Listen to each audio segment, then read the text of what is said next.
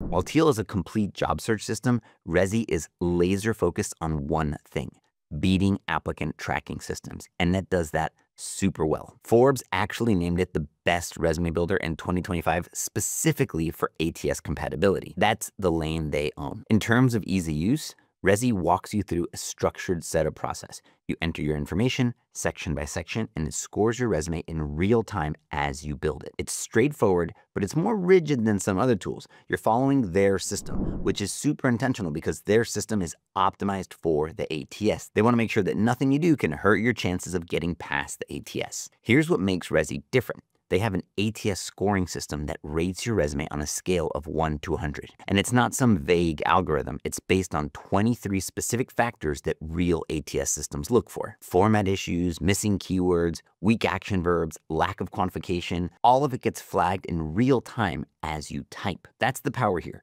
You're not building your resume blind and hoping it works. You're getting immediate feedback. Change a word and the score updates. Add a metric and it updates again. Rezi also has keyword targeting built in. You paste in the job description and it shows you exactly what's missing from your resume. No guessing, it tells you what to add. There's also a job tailored resume option during setup. You can build your resume specifically for one posting, and Rezi will optimize everything to that job. They've also got AI bullet generation, and it's powered by the latest AI models. But it does work on a credit system. The free plan gives you limited credits and each generation uses one. Helpful, but you'll burn through them quickly if you're not too careful.